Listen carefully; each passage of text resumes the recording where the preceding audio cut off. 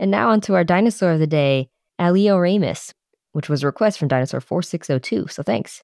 Alioramus was a tyrannosaur that lived in the Late Cretaceous in what is now Asia, in mostly Mongolia. It was bipedal and it had sharp teeth.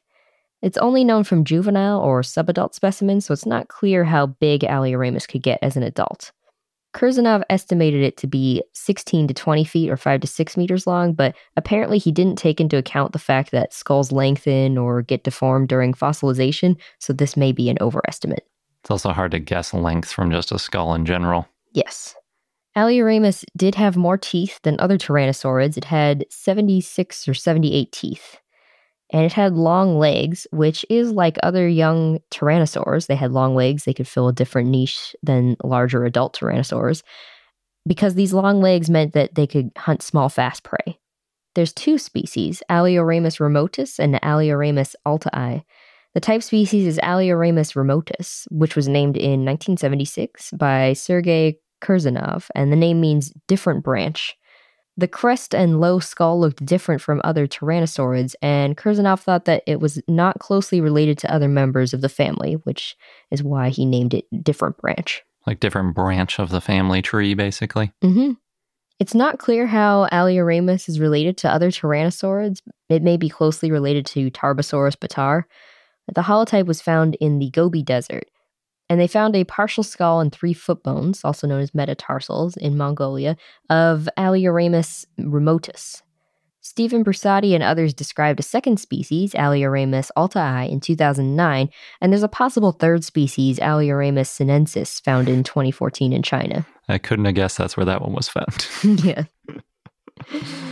So the Alioramus altai holotype was found in the Nemegt Formation in Mongolia in a 2001 expedition. And the species name altai refers to the Altai mountain range of southern Mongolia, and hopefully I'm pronouncing that right or in the ballpark, but I'm not sure. So the Alioramus altai specimen was much more complete, and it showed that Alioramus was not a juvenile Tarbosaurus, because it looked different from juvenile Tarbosaur specimens that had been found.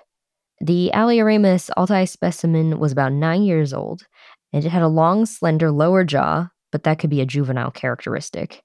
The Alioramus remotus skull was about 18 inches or 45 centimeters long, and that was long and low, and the nasal bones had 5 bony crests. The Alioramus altai snout is about 2/3 of the skull length, and it had this thick nuchal crest, which is the part of the skull where the neck muscles attach, and that's similar to Tarbosaurus and Tyrannosaurs. Alioramus altai had at least 8 small horns on its face, including 2 horns below the eyes and a row on top of the nose, and adults may have had more ornamentation. That's cool. Yeah, but it's unclear why it had these crests on its snout. Alioramus remotus may have also had 8 horns on its skull, but the holotype's too fragmentary for us to know for sure.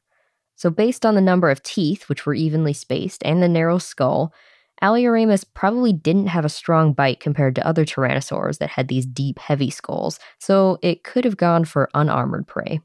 Alioramus lived alongside Tarbosaurus, so they went after different types of prey, and that's known as niche partitioning. It couldn't do the puncture pole style of feeding like large adult Tyrannosaurids that have really strong bite forces that could crush bone, like Tarbosaurus, because Tarbosaurus had the short, deep skull. Just like T-Rex. Yes. Alioramus lived in a wet, humid climate, possibly among sauropods, pachycephalosaurs, ankylosaurids, and hadrosaurs.